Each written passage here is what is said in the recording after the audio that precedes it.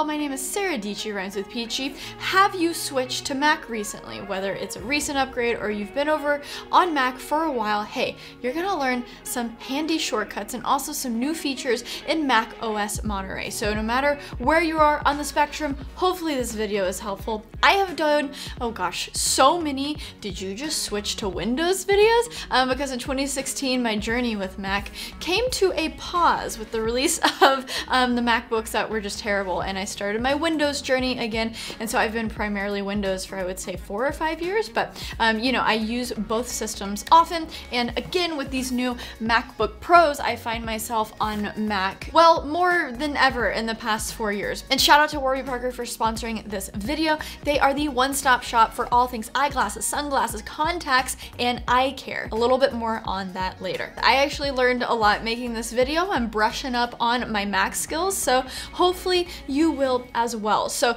the two ones that I've talked about in the past, they're in multiple videos, so we're not going to spend a lot of time on them, but if you are coming specifically from Windows and you just miss, you know, Windows management and snapping and all of that, my favorite app for that is Magnet. It's where you can use shortcuts like Option Command, left key, right key, or Shift Command to snap your windows to the left, snap them to the right, or to full size your window by dragging the application to the top of your screen, just like in Windows. So I love that application. And also Alt Tab allows you to switch in between applications just like Command Tab, but you can actually see the windows and you can switch in between the different windows of that application. So when you go Command Tab, it's just the application. So if you have 3 Safari windows open, you're not going to see those individual windows. And Alt Tab, it's a free app that you can download, solves this. So 2 awesome tools right off the bat. Let's just get into this. Before I made this video, I actually tweeted out to you guys to make sure I didn't miss anything,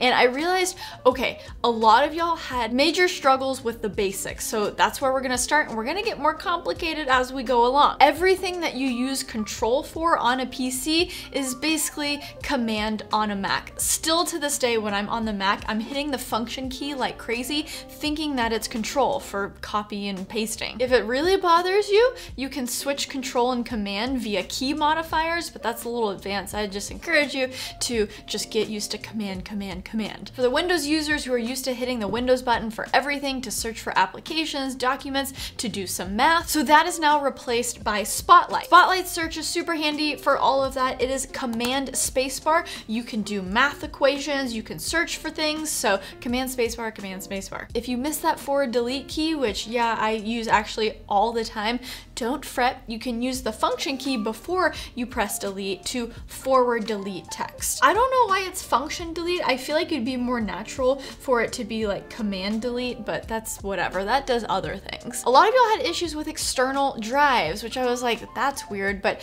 I guess you do it such in a weird way on Windows that when you come over to Mac, you just can't find the button, right? But it's actually super simple. So click on what you want to eject and press Command E, or just right click and then hit eject. Also, disk utility, and you can find this application by, again, just Command spacebar, Spotlight searching it, will be your best friend. Anything that you need to do via external drives, you can do it here. So you can mount drives, unmount drives, create partitions, and something that I had to do recently to John's SD card that got corrupted after he was out and about in the Texas snow, and it wasn't popping up on his Mac. So I went into disk utility, I saw the SD card, but it was grayed out, so I repaired the drive and then I mounted it, and voila, problem solved. I feel like this was actually the biggest pet peeve. So when you're on Windows, you press the X button in the top right hand corner and that closes your application, right? Well, if it's the last window. So if you have 2 windows of Chrome open, when you exit out of the last window, that quits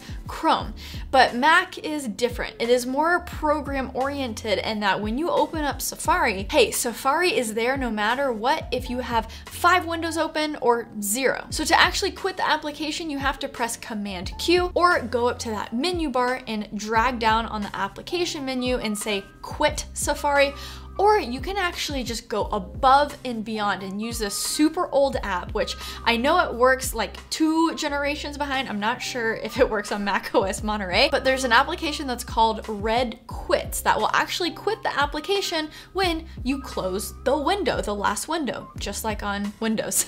On Mac, you always have that menu bar at the top of your display. And if you want some of those cool apps that people use to track statistics of your computer, there's 2 very popular ones. So one is called iStat and another is called Sensei, so sensei.app. At a quick glance, you can just check on the vitals of your computer. And then another great app I'd recommend is Clean My Mac. So this has a cool menu bar that you can use for some stats and stuff, but it goes even above and beyond that. Deleting applications is much easier than you would think. You either drag the application to the trash or just right-click delete. Like that's it. Just remember, when you delete things, every now and then you need to empty your trash to actually free up that space on your hard drive. If you have a messy desktop, right-click on your desktop and select Clean Up. And then if you have a ton of screenshots, you can right-click, use Stacks, and it basically stacks up all of the similar files. So if you have a ton of JPEGs, it'll put that in one stack. If you have a ton of documents, it'll put it in another stack. I really, really wish I had this on my desktop computer over in Windows land because, well, my desktop isn't that pretty. Don't make fun of me, okay? This is where the grind happens. So I'm not that focused on organization. Command I is annoying for people when they want to know the total file size of multiple files because it just pops up all of the individual information panes. Panes? Panels? Windows? Why did I use that word? To avoid this, you can use Command Control I to only open up one panel where it will show the total size of all of the files that you've selected, and your, desktop isn't just littered with like all of the panels. If you don't have a Windows management app like Magnet that I mentioned earlier, you can hover over the green button in any application and have those options. And if you want more options, hold down Option and you'll get even more. Okay, how are we feeling? Because we're not even halfway through. Do you need a break? Do you need a break? I think I might need a break. So just a quick word from our lovely sponsor, Warby Parker. Oh, hi there. Okay, well, one more thing that I forgot to mention that's actually essential to the Mac experience once you switch is looking the part. You gotta look cool, which sometimes includes super cool, hipster cool glasses, maybe. And oh my gosh, that's perfect because Warby Parker is sponsoring this video. Man, they are epic. All the glasses that I wear, Warby Parker. People ask me all the time, Warby Parker. They are committed to exceptional eye care, both in the store and online. They offer eyeglasses, sunglasses, eye exams, and contact lenses. They are the one-stop shop for your eyeballs. That's what I like to say. Okay, I just got a new home try-on kit where you can try 5 frames for free for 5 days. They send the glasses straight to you. It's always fun. Okay, selfishly, guys, can you turn the camera around? Can you see what the light looks? Does it come out on camera? Yeah. Is it making my Warby Parker glasses just sparkle even more? Yeah, it looks great. I actually forgot what I ordered, so this will be exciting. Oh, they got a little, this feels like a newspaper. Oh, it's like a little home try-on handbook.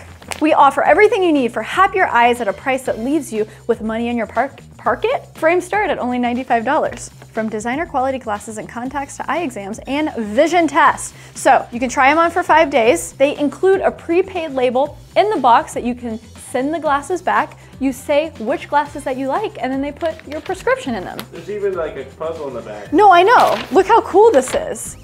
There's a crossword puzzle. There's many puzzles. All right, time to try the first pair, and you guys can let me know down in the comments below which one you like the best.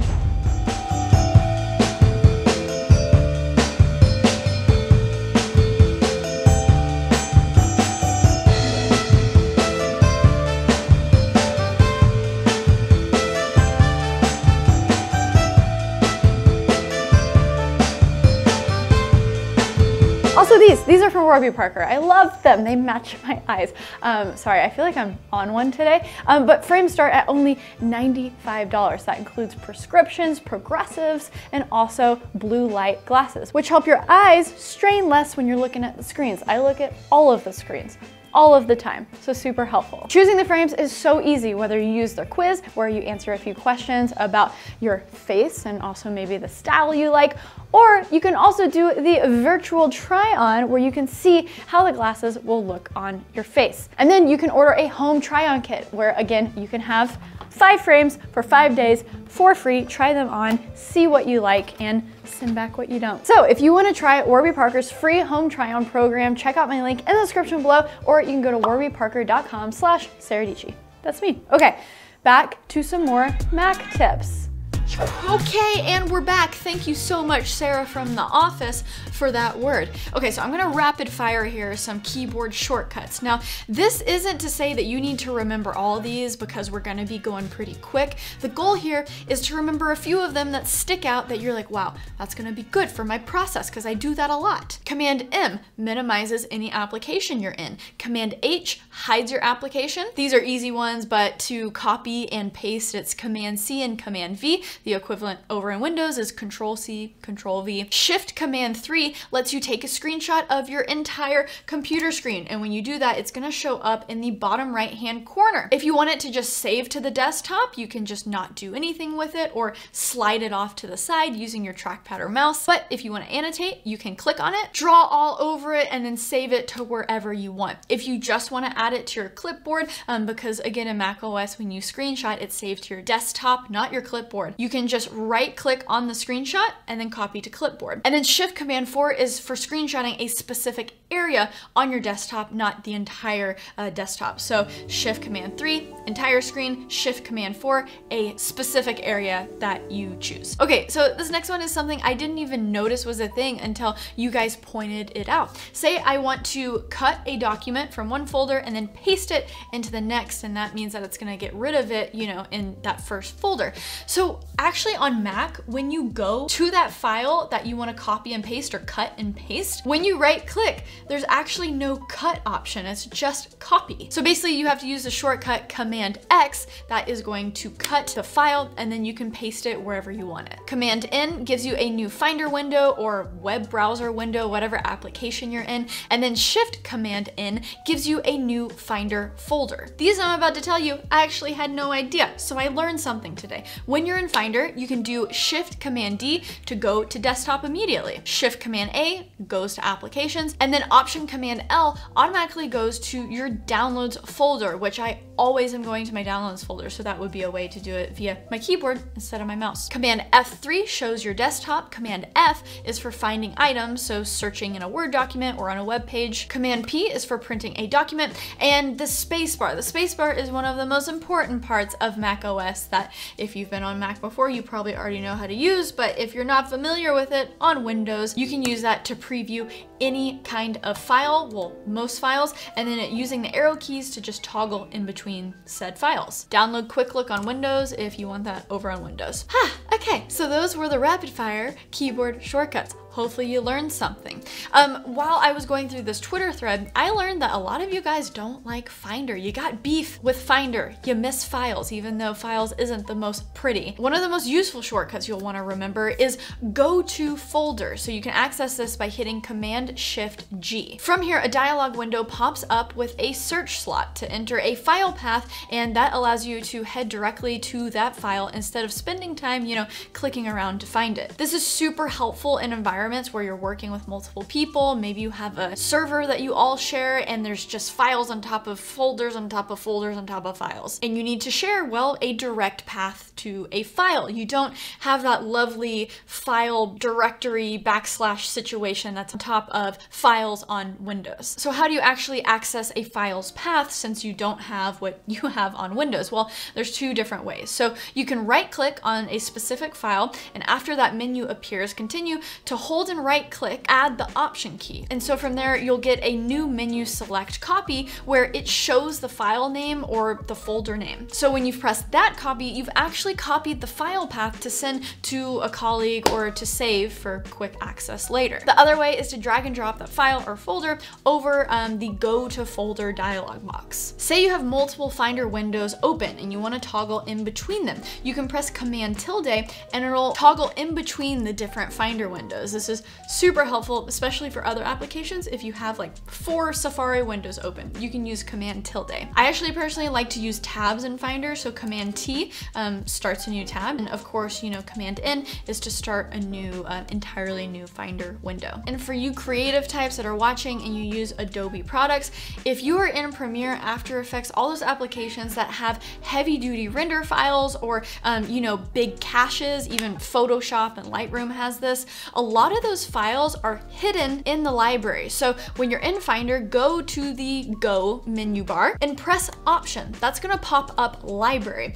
And a lot of those Adobe files are in Application Support and then the Common folder. And you'll find a lot of the media cache that you can go in and just delete. Now, you don't wanna do this to current projects, but past projects, doesn't matter, get them out of here. You'll have a lot of hidden gigs in these folders. Copying and pasting. So I agree with you guys, one of the most annoying things coming over to Mac is you don't have that clipboard where you can access your past like 4 things that you copied, and then you can paste whatever one you want accordingly after holding down Windows V. So there's really no way to get around this on Mac, so I'll just offer some alternatives. So there are apps like Paste or Unclutter, or you can just use a workaround. Notes actually got a cool update recently where if you drag your mouse to the bottom right-hand corner of your computer, it'll start a new quick note. That is a really quick way to just like copy and paste assets if you need a kind of like impromptu clipboard. Copy and paste what you need there, and then reference those images or text when you need to paste them.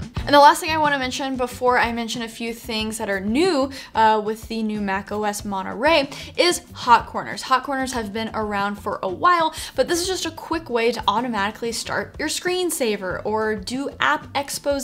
You can assign those in settings, and basically wherever you drag your mouse to the right-hand corner, to the left-hand corner, it does certain actions. So I basically have, when I drag over to the left bottom corner, that starts my screensaver. And yeah, it's just a thing. Quick, fun, I don't know. Okay, so at this point, this is me realizing how long of a video this is gonna be, but hopefully it's helpful. Smash that like button, smash that subscribe button if it's helpful. Let's move on to what's new in Monterey. Listen, a lot of you guys are having some stability issues with Monterey. Someone went as far to say that Monterey was the Vista of Mac OS. Now, I don't know if I agree with that. That is like severely aggressive. But it was interesting to see that because me personally, I was using an iMac for a few months back in New York when I was in between offices. And like, I hated Catalina so bad. That was the previous operating system. I had so many issues with that. It was quite insufferable for me. So compared to Catalina, going to Monterey, I actually don't have a ton of issues, but apparently some of you guys are. Let me know in the comments if you are. You wanna come up, kitty? Yeah. Oh, Judy's gonna visit for the last bit of the video. You wanna hear about Monterey? Yeah? Okay, we just have to rearrange everything for Judy, right? Gotta make him happy. Hey! What? What, baby? Okay, so with all that said, probably the coolest thing with the most recent update is universal control. This is something we didn't get right out the gate. We have to wait for 12.3, which currently, as of filming this, it's in public beta, but hopefully it is just right around the corner for everyone to download. This allows for one Apple device's keyboard and mouse to control another seamlessly. So I could have my MacBook right here and then have my iPad to the left of me and completely control my iPad with the mouse and keyboard of my MacBook. I could use my MacBook to control an iMac. You can even copy and paste things from one device to the next. So if you're familiar with Logitech Flow with their MX Masters or their keyboards, it's kind of similar to that, but this is a solution coming directly from Apple, so it works much more seamlessly. So you have to have 12.3 installed on a Mac and iPadOS 15.4 for this to work. And literally it just works. I'll link an article down below to like force it to work if you're having issues, but I didn't have to do anything. It's automatic. I feel like this is a super cool evolution of Sidecar. If you don't know what Sidecar is, it's where you can use an iPad as a second screen to a Mac or a MacBook. So they're not exactly the same thing and they serve specific purposes still, but the fact that Apple is just adding universal control, they have Sidecar, it's kind of like crushing my hopes and dreams for a touch MacBook because there's so clearly saying, hey, these things now talk to each other. They're in the same ecosystem. You can use them individually together. So you don't need a touch MacBook. No, we're not gonna give that to you. Look at all these services we're giving you to use everything together. So buy all the things. Okay, fine, Apple. One bug to be aware of right now if you're gonna download the public beta before it is out to everyone is the iPad Pro Magic Keyboard cannot control Mac OS, but hopefully, again, this will be updated. Okay, let's go. Woo! Trying to, you know, pump up myself for the last few. Let's go, Sarah. For the first time ever, you can update the firmware of your AirPods. You just pair them to a Mac, have the earphones in the case, close them, and wait for it to update. SharePlay is super cool. You can watch TV shows and just hang out with the squad over FaceTime. And recently, I was literally sharing Zillow listings with my mom, and on Zillow, it popped up, hey, do you want to use SharePlay to share this? Now, I just use the share the screen option. I don't know if that's like officially SharePlay. The branding of this is kind of confusing on like how to do it and what is SharePlay. Does it come from the applications? Is it you just like using the share window option on your Mac? But nonetheless, super great feature. Kitty, can you decide where you want to go?